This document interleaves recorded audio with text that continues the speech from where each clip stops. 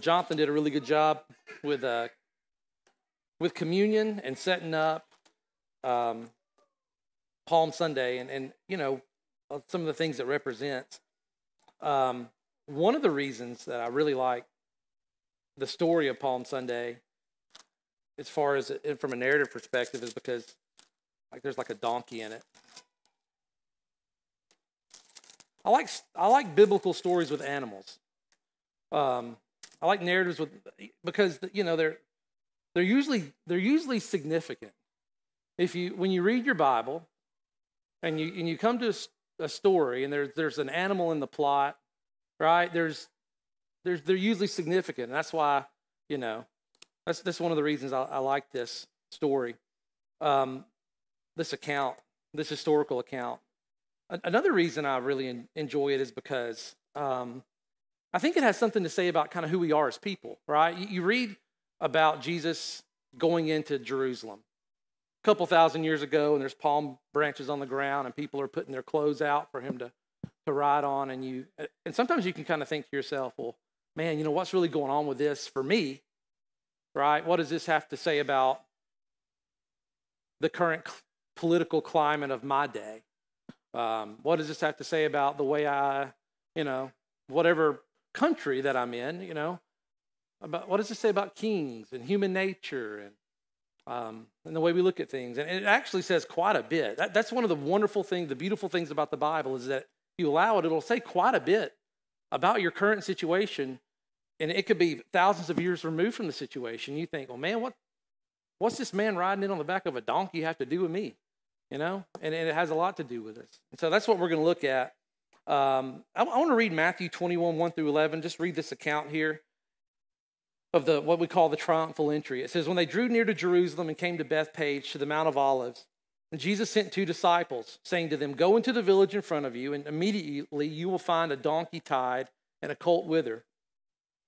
Untie them and bring them to me. And so if anyone says anything to you, you shall say, the Lord needs them, and he'll send them at once. And so Matthew's drawing back from common traditions in Genesis towards the end of the chapter when Jacob blesses Judah. One of the blessings of Judah is that he will tie his donkey to the vine and his colt to the choicest vine, right? And so there's an overlap in Jesus' identity as the son of David from Judah there. This took place to fulfill what was spoken by the prophet, saying, say to the daughter of Zion, behold, your king is coming to you, humble and mounted on a donkey, on a colt, the foal of a beast of burden. That's from Zechariah chapter 9, verses 9 through 10. We're going to read it in a minute. So Jesus sees himself and his life squarely in the tradition of his religion, of his religious tradition. As he derives his identity from it. He doesn't make the mistake of thinking that he can kind of get too far away from what his role is as a person, what it means to be a person. It's fundamentally tied to genealogy and our place in existence as people, which is something, if you ponder for a moment, it might blow your mind. Like, okay, I'm actually here. I actually exist. I'm actually aware. That's kind of a big deal, right? The disciples went and did as Jesus had directed them. They brought the donkey and the colt and put them on their cloaks, and he sat on them. Most of the crowd spread their cloaks on the road, and others cut branches from the trees and spread them on the road. And the crowds that went before him and that followed him were shouting, Hosanna to the Son of David. Blessed is he who comes in the name of the Lord. Hosanna in the highest. And when he entered Jerusalem, the whole city was stirred up, saying, who is this? And the crowd said, this is the prophet, Jesus from Nazareth of Galilee.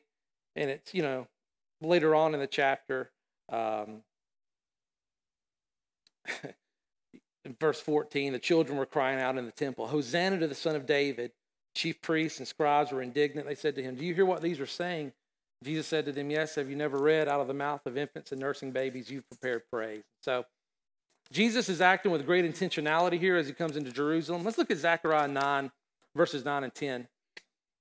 And so Jesus he's setting his, everything's really intentional, right? So he's living his life with great intentionality and great purpose. It is a purpose-filled life, and he knows exactly where the things are going to be. He sees them squarely He sees himself squarely in the scriptures as the fulfillment of them, and that's what, everything's bent towards that. So this is Zechariah 9 through 10. This is what's in Jesus' mind, right? When he enters in Jerusalem. Rejoice greatly, O daughter of Zion. Shout aloud, O daughter of Jerusalem. Behold, your king is coming to you. Righteous and having salvation is he. Humble and mounted on a donkey, on a colt, the foal of a donkey. I will cut off the chariot from Ephraim and the war horse from Jerusalem. And the battle bow shall be cut off, and he shall speak peace to the nations. His rule shall be from sea to sea and from the river to the ends of the earth. I'm going to pray, and we're going to just continue on here. Lord, thank you. Thank you for sending King Jesus. Thank you for Jesus, Lord, and the salvation that we have through him. And I pray you would teach us something profound about him and something deep and meaningful about ourselves as we look at this, and that we would be more and more like him every day. And you would give us grace and mercy. You would draw us close to you. You would give us the humility. And I pray all this in Jesus' name. Amen. You know what Jesus does is a real big deal. He could have entered in Jerusalem any way he wanted, but he's like, hey, I need a donkey here. And the reason he needs a donkey is because of what we're told in Zechariah 9, verses 9 through 10. Jesus entering into Jerusalem in the triumphal entry is really, it's a parable of sorts that kind of fulfills every single one of his teachings. So Jesus riding into Jerusalem on the donkey is similar to him telling his followers, if someone compels you to go 1 mile, go 2. If someone sues you and takes your cloak, give him your tunic also. If somebody strikes you in the face, turn the other cheek. Those teachings in this event, right, they're not separate. They do this. They go, ooh. And Jesus approaching Jerusalem this way is the embodiment of what it looks like when a king, right, actually embodies the teaching of the Torah, of Yahweh, of what it means to be complete and what it means to be whole, right? That's what you see riding into when the king of the entire created order, all things were made through him, and without him was not anything made that was made. The Logos, right, made flesh from the very beginning, that created the reality of existence, the category of existence, right, by which we view reality. When that king, the rightful owner of everything, rides into Jerusalem as a whole, complete human, he does so in this way. And other kings don't do this. We can learn a lot from art, all right? I got some here on the next slide. This right here is Napoleon entering Berlin. It's a little bit different too, right? If you look at the picture, we got a bunch of horses here. Napoleon, of course, is on a white horse, which is significant for what it symbolizes. That's the thing about us humans. We do all kinds of things, and we don't even know what they mean. We mount a white horse, we take over territory, we ride into it victoriously, and we don't even understand symbolically what any of it means. Or maybe we do, but most people don't. But you see up there on the colonnade, you got the horses with the chariots. You've got people kind of flanking in front of Napoleon to keep the commoners away. Pretty standard way for somebody who's triumphant to enter into a city. That's what you'd expect from a king. Look at the next one. This next one is a depiction of what, Jonathan mentioned, I think, the triumphal procession, right? That's what this is. And of course, we see, battle horses. We see people in military garb. They're steel, swords. We have a standard there with a bird of prey atop of it, kind of going on the top of the projector so you can't see it. And I was reading a psychiatrist's biography, and he had done a little bit of traveling to Native American places and interviewed those people in some places in Africa. And they're very suspicious of Caucasians. And the reason is because of the way our face looks. We generally speaking, have pointy noses and dark eyes, right? We have bird of prey-like features in our face. And Native Americans, people that are, we would call unsophisticated, very suspicious of Caucasians for that reason, because they've watched birds of prey in the wild, and they know what they do, right? And they see somebody that walks up and they have the features of it, and they go, we better be on the lookout for that person. And if you go back and you just kind of look at some of the symbolisms of, militaristic societies that are, bent on expansion, what do you know? There's birds of prey on our symbols, right? Because there's some sort of truth there. There's something that kind of lends itself to the truthfulness of it. And we don't even know it. We don't even see it because we're sophisticated, right? That's common. That's a common procession there. See the Colosseum in the background where, we kill each other. We're Christians and we feed them to the lions. That's a civilized culture. Now, look at this next one. Okay, this is a very famous painting by Bernard Plotkhorst. It's a painting of the triumphal entry. And it's very different from anything that we've seen thus far. I mean, one of the main differences that you'll notice are the children. Look at them. And you've got another difference with the females. The other two we didn't see. There weren't many females that are part of that group, but they're the children and the females there, and they're laying down. She's laying down her shirt.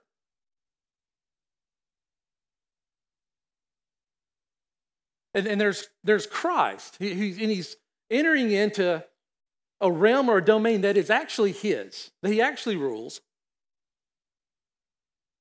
But what's missing from this picture are the horses that are in the other ones. So instead of Napoleon's white horse, Jesus is riding in on a donkey. I think Zacchaeus has made an appearance in the left-hand corner of the picture. You see him up there? Some people think that's a little kid, right? No, I think that's Zacchaeus there. He's climbing. He kind of looks like a little monkey at first. But, Zacchaeus does have a lot of childlike features. Maybe there's a correlation there in between who Jesus receives in his kingdom and what he's trying to, the attitude he's trying to foster from his followers, right? Zacchaeus is small in stature. He climbs trees like children. He's the one that Jesus picks. Zacchaeus makes restitution, unlike adults who try to get out of it. We'll hire a lawyer. No offense, Maddie.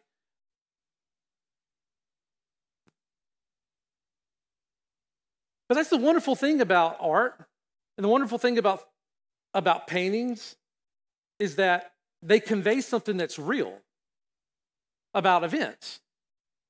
They pierce into what most earthly kingdoms or esteem. I had some modern stuff in here too, So you can imagine the Nazis going through Poland victoriously with the tanks rolling through. The other military parades, North Korea, Russia. Former President Trump had a military parade a few years back for the United States. There's some in England as well. It's common. It's a common kind of theme, right? Which makes what we're looking at and what we just read. So that's why am I showing you, because this is the way this works. It makes this fascinating because we don't necessarily esteem children, right?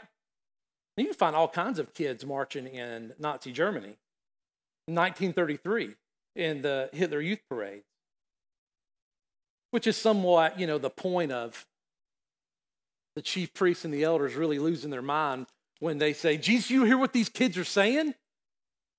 Got to protect the kids. Well, not in Christ's kingdom. They're a big part of it. They are the ones that actually tell the truth about it. That's what's ironic about this, is they actually are the ones who are telling the truth.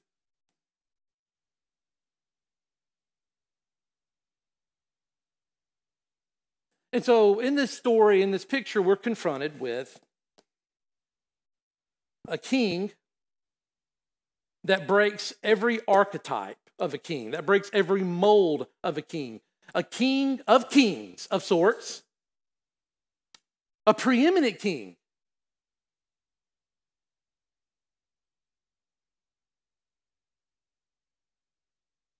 That confronts the world in a much different way than any other king does. That promotes submission within the world in a much different way than any other king does.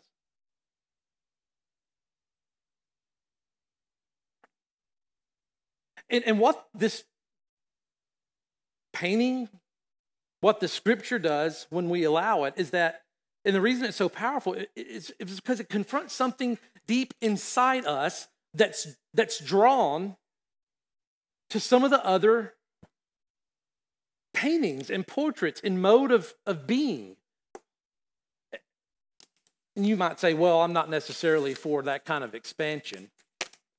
I don't like to see tanks, and I don't like to see displays of power and force. Maybe not from a military perspective, but you certainly do, and I certainly do when it comes to our own lives. We certainly do have conqueror mentalities from time to time. When a promotion's on the line, right?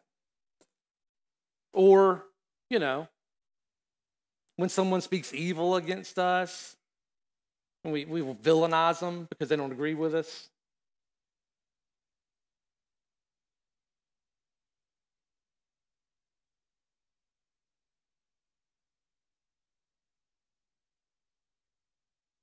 And better yet, what this really confronts is this question. This question. How in the world, right? This is Zechariah. Will this king who comes humble and mounted on a donkey cut off the chariot from Ephraim and the war horse from Jerusalem? I mean, how will he do it? I mean, there's nothing in the photo. I mean, there's not even a sword in there anywhere. What's he going to use to break the bow? How are we going to get the wheels off the chariot? How are we going to hamstring the horses? I mean, there's no guns back then. What are we going to use? How does this person do what we read about in Zechariah 9, 9, and 10? That's a good question. And that really was the problem. Because they were about as capable of answering that question as we are. I don't know how that all works.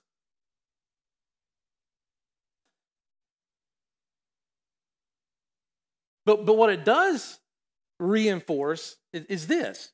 There's a way of being and living in the world that makes sense to us on one level that's absolutely incongruent with reality. Like trying to make peace with war. You might get a period of peace, but just let history play itself out a little bit. And what are you messing with again? And so a couple of 100 years, another generation is confronted with the same reality that we're confronted with.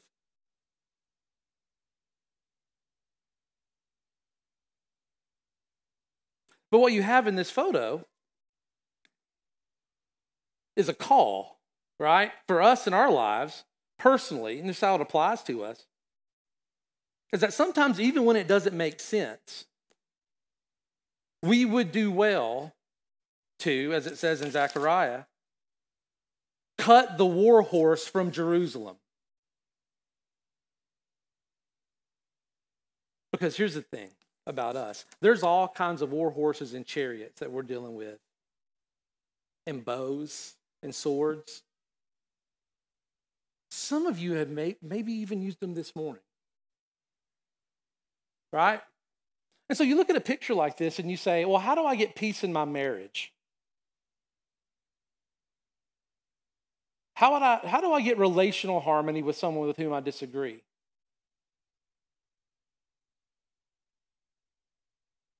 Because, I like to imagine on the other side of that painting, what is this Christ confronted with? Well, if you look to I think Zacchaeus is hidden on the far right. If you look to the far left, there's an elderly gentleman. He looks a little malevolent. You see him? See the guy? He's kind of behind the lady that has the black. I guess it's a turban. I don't know what it's called. But that's kind of the guy that Jesus is going to confront here. Hey, maybe that's who your spouse confronted this morning.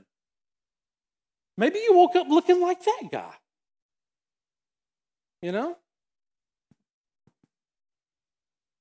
what does Jesus do when he enters into a place that's filled with that guy?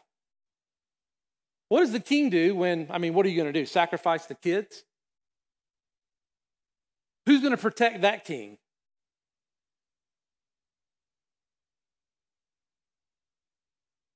Well, that cuts the war horse off from Jerusalem.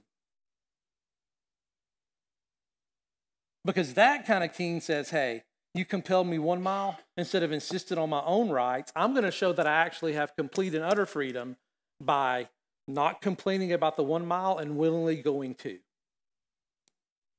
That's what that does. And when you do that in marriage, for instance, it looks a lot less like the Napoleon scene. Because that's really the issue in our relationships, right? Is we want to think of ourselves as Napoleon and our spouse is not pictured. And one of the reasons that she's not pictured in the Napoleon scene is because we probably killed them by the way we act. And that's just who we are as people. That's just who we are.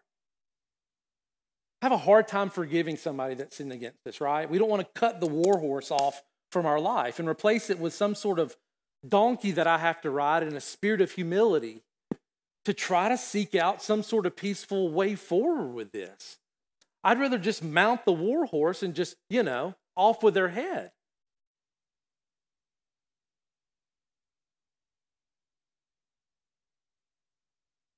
Maybe it's an estranged relationship, Somebody did something unthinkable to you in your past. And you just can't manage to get on that donkey.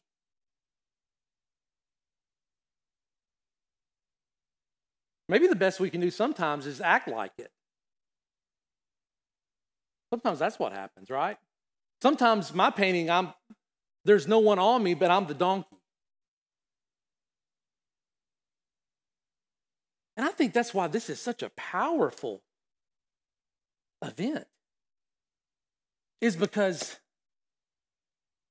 it confronts my propensity to say, okay, well, I can try to be for peace in certain situations, but actually, in most situations, a lot of my life doesn't look like Christ. It looks like Napoleon.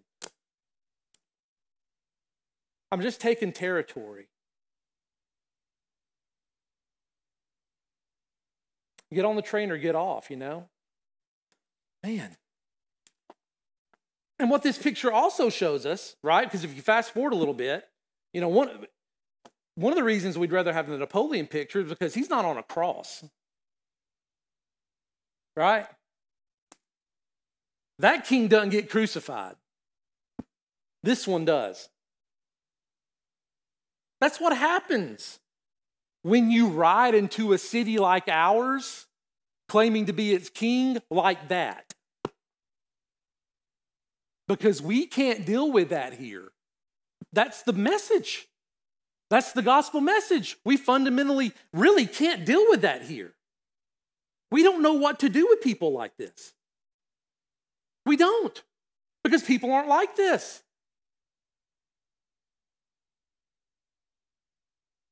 And so, We knock Zacchaeus out of his tree and proceed to gather a mob as the malevolent old man there. He's going to yell at the clouds in a little while. You know, that's what we do.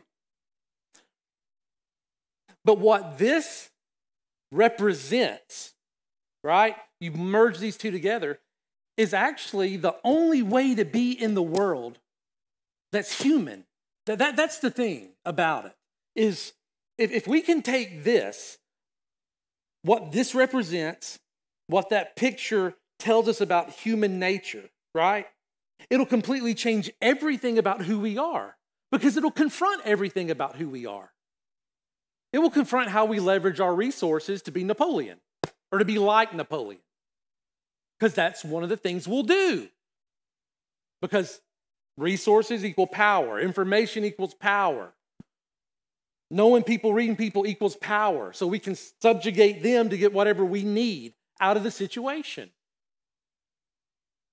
And so you start playing this out in your head a little bit and start riding into some of the kingdoms that, if I start riding into the kingdoms that I've built and the relationships that I'm a part of in my circle, when I start riding into those, you know, you're confronted with, okay, what does my painting look like?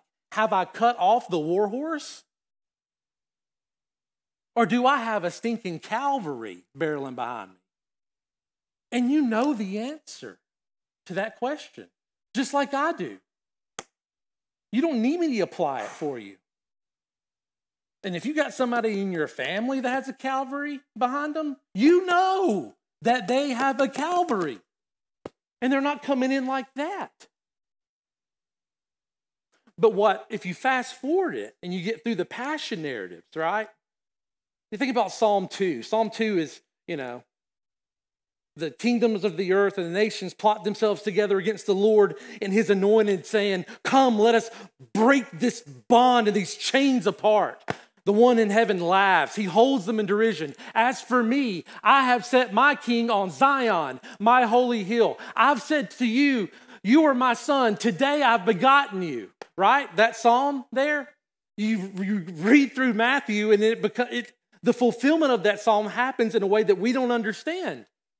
Jesus is installed in Zion on his holy hill. He is. You know, the scepter that the king in Psalm 2 uses to rule the nations and break them like a potter's vessel. You know that scepter?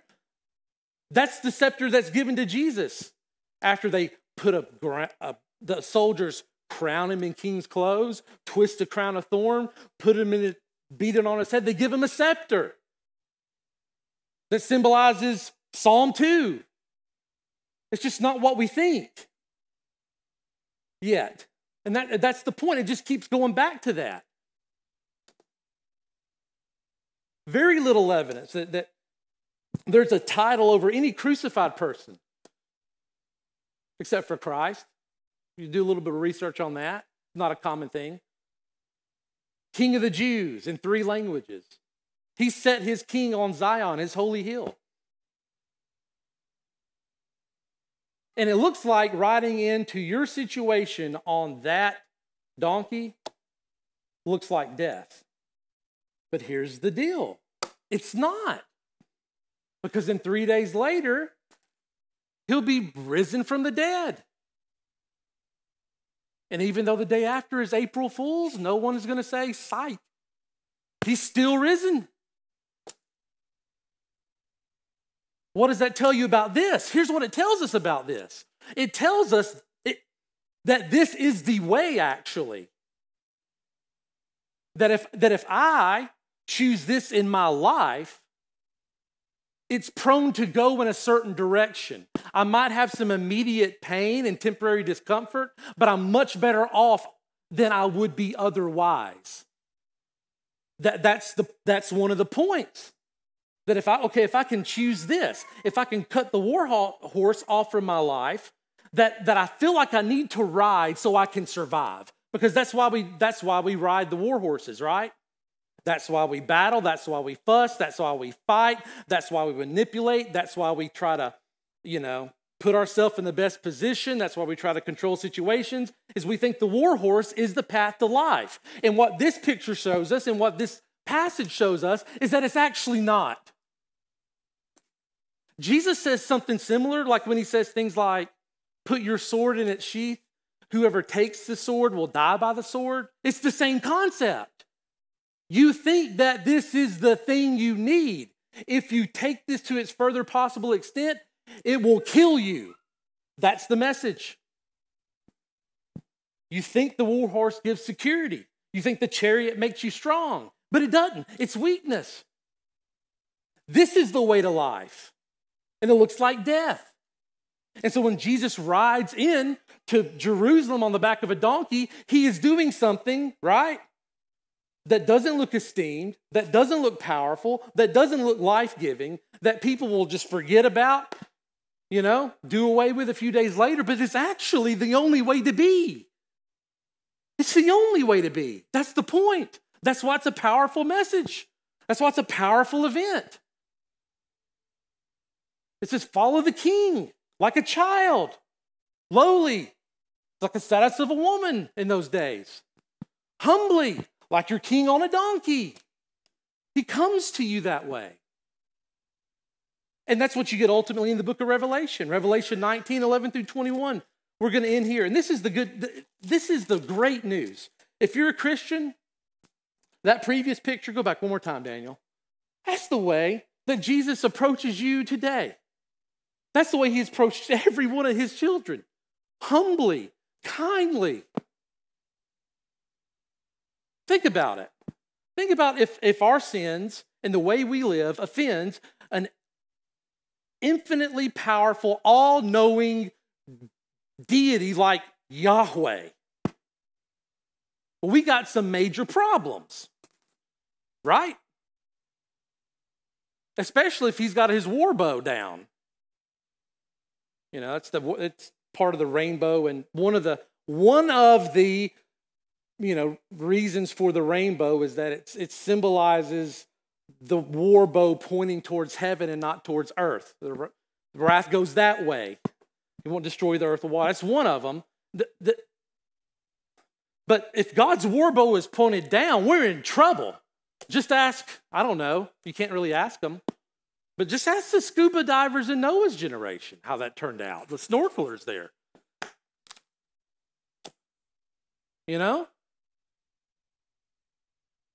The long line of sailors that are descended from Noah. I mean, that's where they come from. But that's what happens. And what this tells us is that I've broken the war bow. I've taken the wheels off the chariots. And I put the horses in the petting zoo. Right? That's what this picture says. And you can come to me that way. And you can, thank the Lord. And if we live that way, this reap what you sow kind of, that's what we experience in our life, in our marriages, in our relationships. You actually get the harmony of heaven now if you can get off the horse, off the war horse. If I can get off the war horse and stable him, if I can take my sword and beat it to a plowshare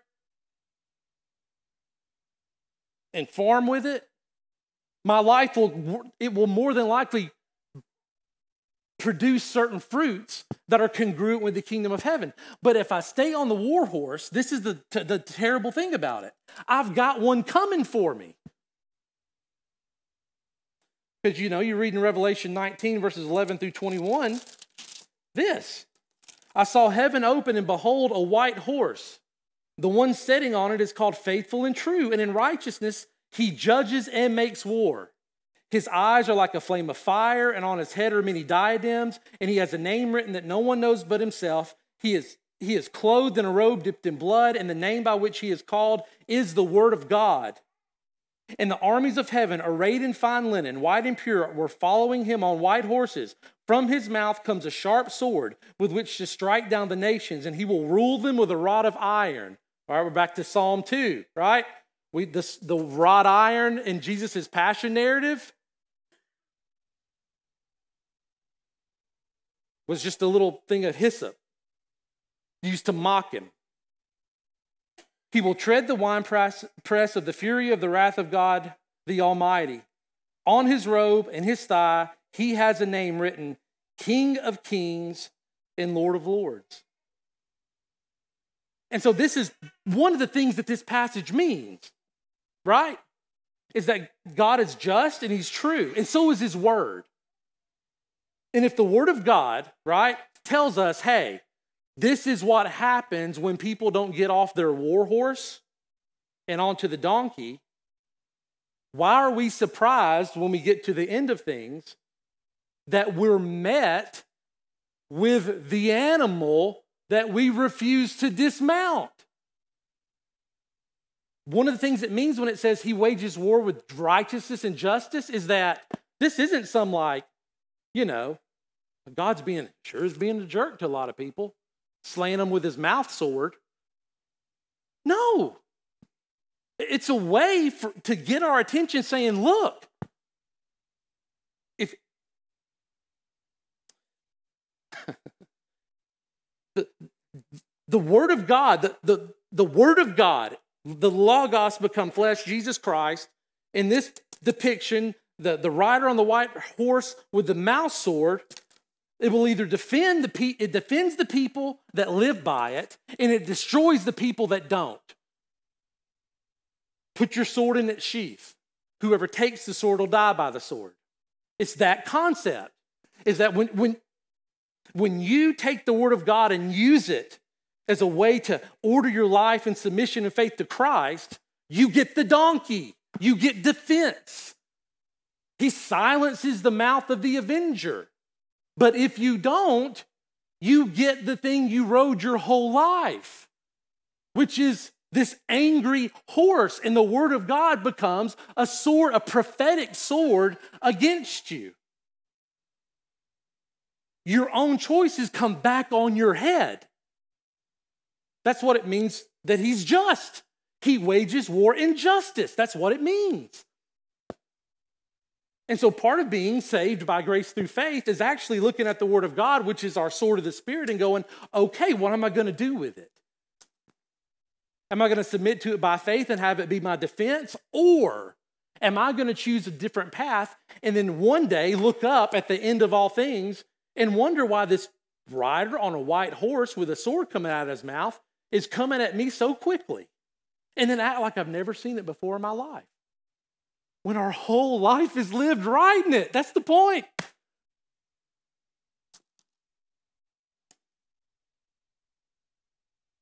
And so this is the concluding exhortation. Hey, stable that war horse. If you're a Christian, the war bow has been broken. No weapon fashioned against you shall stand. Another way to say it. The lies of the enemy, the tongue of the one who would want to spitefully use you and mistreat you, it has been silenced.